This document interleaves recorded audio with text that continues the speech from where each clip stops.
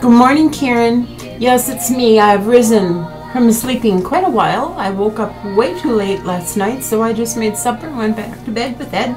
And I'm up and at 'em now. I have my fresh cup of coffee in my stainless steel. I love these double wall stainless steel mugs. I can't break them, number one. And they keep my coffee hotter, longer.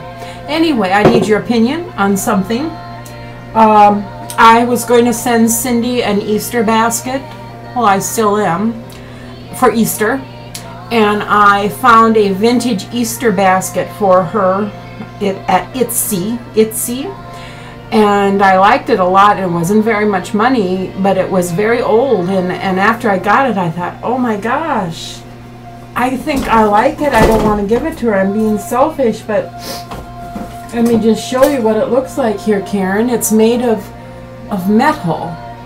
And as you can see, it's the same color as this room. And it's got these pretty little metal, rosy, mauve roses with cream in the middle. And the handles came down. That's why I liked it, because I could get it in a box. And I could fill it. All I'm going to give her are those robin eggs, those malted milk balls that look like robins. But it's kind of dirty, or whatever you want to call it, on the inside. But I liked it.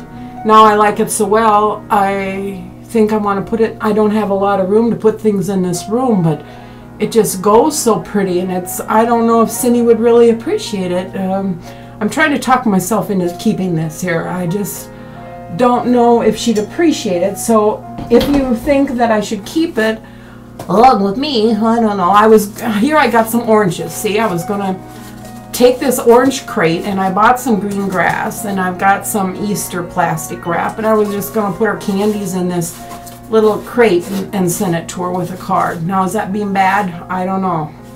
I just love this so much, and geez, it's heavy too compared to this. I'd say this thing weighed 2-3 pounds, but that's all right. I have a ship for all one price anyway box.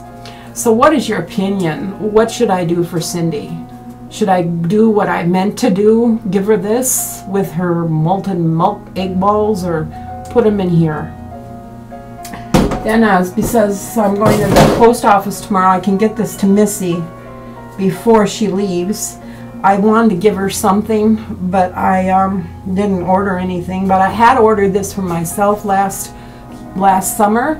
It's one of our tops, Karen, and it's kind of a taupey coffee light brown. It's too small for my boobs. I could wear it, and also it's sleeveless. But it's so pretty. And I was thinking, would Missy wear something like this, Karen? Or if you would wear it and could wear it with something underneath it, I'd send it to you. But it's a 24/7 size large. So it should be too big for Missy, but it don't look big at all. It just looks like a size medium to me. But anyway, I tried it on. It fits, but tightly. But tell me, do you think Missy would take this or wear this? I thought it would look good with a tan, just plain in the back, just a little ruffle hem on. No, ruffle hem on both back and front.